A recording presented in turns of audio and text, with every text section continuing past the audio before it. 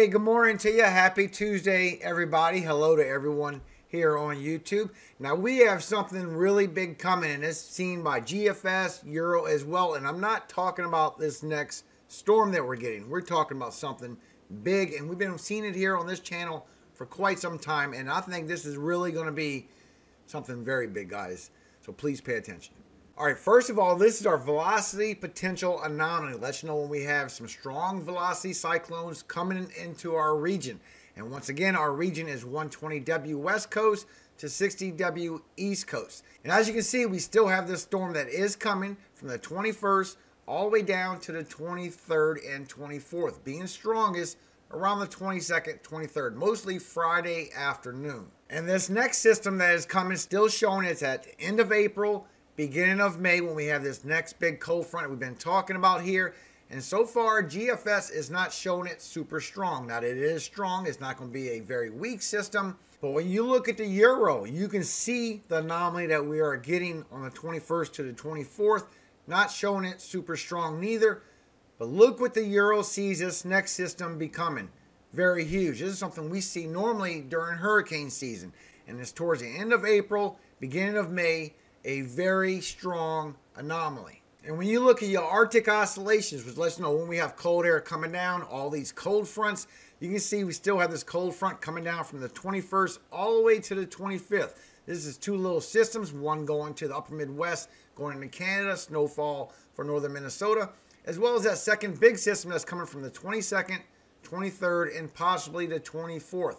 Also snowfall in upper Midwest. Then the cold air is going to retract back. We are going to be in a warm up after that, mostly from the center to the east side of the U.S. We still have that cold air that's going to be on the west side of the U.S. But as you look, as we go into beginning of the May, another cold front is still coming in, and it has shown it even deeper before. It has shown it going away before, but it's consecutively still showing that it's coming down at the beginning of May in a very deep cold front. Deeper than anything we've dealt with yet. And this is seen by GFS and Euro. And GFS is seen that it is a big trough. Power outages as well. And when this next storm that comes gets at its strongest, it will be Friday afternoon. And National Weather Service has put this 15%, and it has relocated a little less of Iowa. So from Friday the 22nd to Saturday the 23rd, your cities and states now at threat for this severe weather is Sioux Falls, South Dakota, Sioux City, Iowa, Grand Island, Nebraska, Kearney, Nebraska, and Garden City, Kansas. And it's not only going to be the severe weather. I'm showing we have a big flash flooding problem that's coming right after this storm. So Friday by 1 o'clock till 7 o'clock, that's when it's really going to be severe. You have your lightning strikes coming in by 1 p.m. As you go towards 4 p.m., it is really going to climb all the way towards Nebraska, South Dakota. All this white has chances for very large hail as well as you go towards 7 p.m. and it strengthens up, broadens out, and then it has all the way to Iowa with this white being chances for heavy hail. Just be aware of that. And you can see this here when you look just for the thunderstorms, not for just everything in general, the worst of the thunderstorms. And by 1 p.m. on Friday, it's going to start stretching from northern Texas going towards Kansas. But as you go towards 4 p.m., it's really going to stretch up all the way from northern Texas all the way towards Nebraska, even portions of South Dakota. That's when it's at its strongest, a 989. Then as it goes a little later, it's going to fan out and spread even further north. So just be aware there will be a lot of thunderstorms, a lot of severe weather that is coming on Friday. Then it's going to fan out, go to the upper Midwest, bring y'all your snowfall, bring you your rain, and bring some damage and winds as well. And so far, the wind gust is going to be 50 and 60 for Arizona, New Mexico, as it goes up on this curve. And when it goes on that high ridge all Friday afternoon, you'll get more 50 and 60 miles per hour wind gusts all night long and even into Saturday morning. This is going to bring a lot of damage and winds and wind gusts with it. Just be aware, there's a lot of winds coming. But what's coming after that is going to be a lot of flooding. And higher elevations could see hurricane force winds in the 70s. We're talking about Colorado, Nebraska, New Mexico. Highest is 79 so far. And this is by the Euro. And usually the Euro downplays it a little bit like National Weather Service until it gets a little bit closer. And it sees very high winds. Now, when you look at your precipitable water, you can see how you got this high pressure just over here circling all this Gulf Coast moisture, and it's pulling way up into our country. And as you go into Friday, it will go way up. But right after that, it's going to come down, and the high pressure is going to move further to the east towards the Atlantic, and it's going to pull this moisture over the center of the U.S. and down to the south. Now, this will bring a lot of rainfall.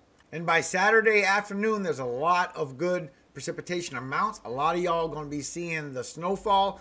But you got heavy amounts of rainfall, especially for Iowa, anywhere from 2 inches on the west side to 4 and 5 inches on the east side. But right after that, when this high pressure moves to the east, it's going to pull all this moisture further south. And all this moisture is going to be training for hours. So by Tuesday and Wednesday, we're talking major flooding. And it's showing very heavy for Texas, Oklahoma, Arkansas, eastern Kansas, as well as Missouri. Missouri, so far it looks like you in Oklahoma and northern Arkansas is in the hot spot for major flooding coming.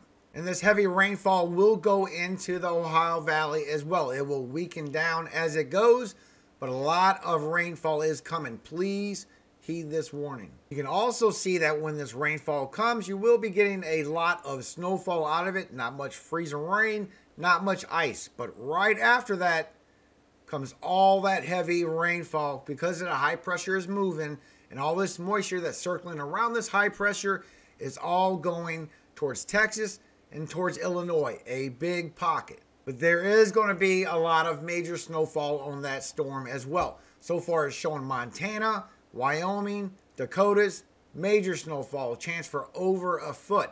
And that first storm is bringing just a little bit towards northern Minnesota. That second one, the one that I'm talking about, 21st to the 25th, is bringing that major snowfall. And as we get towards the end of April, you can see with the GFS, when you look at your 500 millibar velocity, that this cold front does come way down with a very deep trough.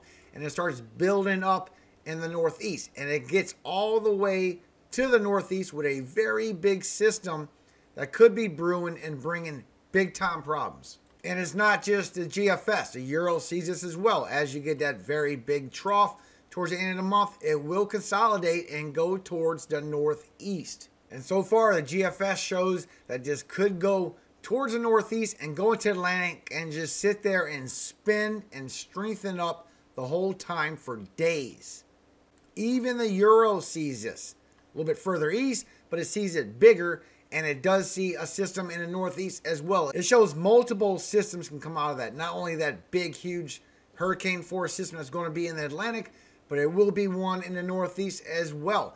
And so far, according to the potential velocity anomaly, this is going to be a little bit further to the west. So if all this consolidates, this could be a very nasty storm. I will keep you updated. For those that still tune in to me, please heed my warning. But there's been a lot of evil going on, guys, and I don't want to let you know what's going on. You should know your Bible and see it yourself. Your eyes are open just like mine. Just remember, anything that has an evil heart always wants to kill, steal, and destroy. Now, we'll keep you updated on what's going on. I want to read something to you that verifies what I'm saying. Now, it's a little bit longer than normal, but you should always have time for God's word. So please take a minute and listen, please. I beg you. John 10. Verily, verily, I say unto you, he that entereth not by the door into the sheepfold, but climbeth up some other way, the same is a thief and a robber. But he that entereth in by the door is a shepherd of the sheep. To him the porter openeth, and the sheep hear his voice. And he calleth his own sheep by name, and leadeth them out. And when he putteth forth his own sheep, he goeth before them, and the sheep follow him, for they know his voice. And a stranger will they not follow, but will flee from him, for they know not the voice of strangers. This parable spake Jesus unto them, but they understood not what things they were which he spake unto them. Then said Jesus unto them again, Verily, verily, I say unto you, I am the door of the sheep.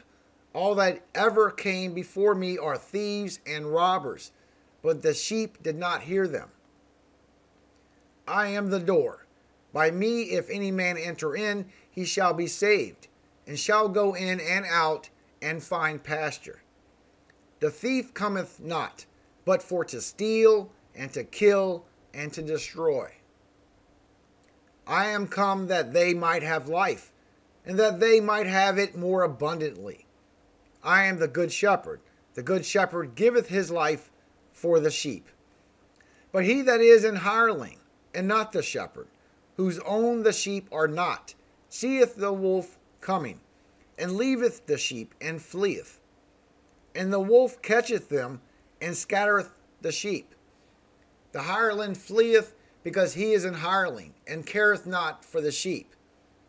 I am the good shepherd, and know my sheep, and am known of mine. As the Father knoweth me, even so know I the Father, and I lay down my life for the sheep. And other sheep I have, which are not of this fold. Them also I must bring, and they shall hear my voice. And there shall be one fold, and one shepherd. Therefore doeth my Father love me, because I lay down my life, that I might take it again. No man taketh from me, but I lay it down of myself. I have power to lay it down, and I have power to take it again. This commandment have I received of my Father. There was a division, therefore, again among the Jews for these sayings. And many of them said, He hath a devil, and is mad. Why hear ye him? Others said, These are not the words of him that hath a devil. Can a devil open the eyes of the blind? And it was at Jerusalem the feast of the dedication, and it was winter. And Jesus walked in the temple of Solomon's porch. Then came the Jews round about him, and said unto him, How long doest thou make us to doubt? If thou be the Christ, tell us plainly. Jesus answered them, I told you, and ye believe not. The works that I do in my Father's name, they bear witness of me. But ye believe not, because ye are not of my sheep, as I said unto you. My sheep hear my voice, and I know them, and they follow me. And I give unto them eternal life, and they shall never perish. Neither shall any man pluck them out of my hand.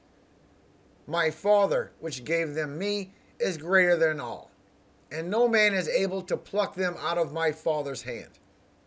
I and my Father are one. Then the Jews took up stones again to stone him. Jesus answered them, Many good works have I showed you from my Father. For which of those works do ye stone me? The Jews answered him, saying, For a good work we stone thee not, but for blasphemy. And because that thou, being a man, makest thyself God. Jesus answered them, Is it is not written in your law, I said ye are gods? If he called them gods unto whom the word of God came, and the scripture cannot be broken. Say ye of him, whom the Father hath sanctified and sent into the world, Thou blasphemest, because I said, I am the Son of God? If I do not the works of my Father, believe me not. But if I do, though ye believe not me, believe the works, that ye may know and believe that the Father is in me, and I in him. Therefore they sought again to take him, but he escaped out of their hand, and went away again beyond Jordan into the place where John had first baptized, and there he abode. And many resorted unto him, and said, John did no miracle, but all things that John spake of this man were true. And many believed on him there. Amen. And to all those that I spoke privately through email, please keep our discussions private, for what the future brings and what I told you is between us. For others do not care. But you know what's going to happen. God bless you all. May you all have a very blessed Tuesday out there. I hope you have a great day at school, a great day at work. May you all just have a great day. And all power, all honor, all glory does go to Yahweh, God of Jacob, our Father. And he's going to return. Are you ready? I know I am. Fully committed. Don't be of this world. For this world is evil. So this world attracts and lifts up evil people. Be of heaven. Be not of this world. For that's where you're from. That's where you belong. God has a plan for all of us. Trust in him. Don't trust in man. Man will deceive you and leave you abandoned. God will not.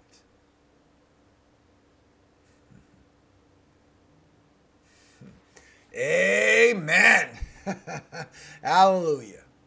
Have a very, very great day today.